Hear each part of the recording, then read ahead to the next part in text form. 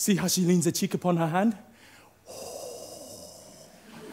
That I were a glove upon that hand, that I might touch that cheek. Ay me. She speaks. Oh!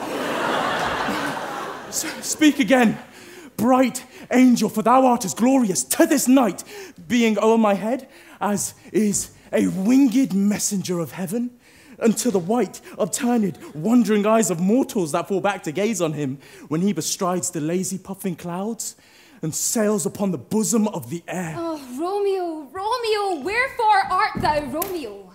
Deny thy father and refuse thy name, or if thou wilt not, be but sworn my love, and I'll no longer be a Capulet. Oh, shall I hear more? Shall I speak of this? 'Tis but thy name that is my enemy. What's Montague? It is nor hand, nor foot, nor arm, nor face, nor any other part belonging to a man. Oh, be some other name. What's in a name? That which we call a rose by any other word would smell as sweet. So Romeo would, were he not Romeo called, retain that dear perfection which he owes without that title.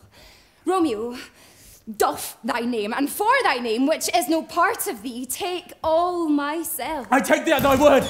They'll call me but love, and I'll be new baptized. Henceforth, I never will be Romeo. What man art thou that thus be screened at night, so stumblest on my counsel? By a name. I know not how to tell thee who I am. My name, dear saint, is hateful to myself because it is an enemy to thee. Had I it written, I would tear the word. My ears have yet not drunk 100 words of that tongue's uttering, yet I know the sound. Art thou not Romeo and a Montague? Neither, fair maid, if either thee dislike. How camest thou hither? Tell me, and wherefore? The orchard walls are high and hard to climb, and the place death, considering who thou art, if any of my kinsmen find thee here. With love's light wings did I o'erperch these walls. For stony limits cannot hold love out, and what love can do, that dares love attempt. Therefore, thy kinsmen are no stop to me. If they do see thee, they will murder thee. Alack, there lies more peril in thine eye than 20 of their swords. Look thou but sweet, and I am proof against their enmity. I would not for the world they saw thee here. I have night's cloak to hide me from their eyes. And but thou love me, let them find me here. By whose direction foundst thou out this place? By love.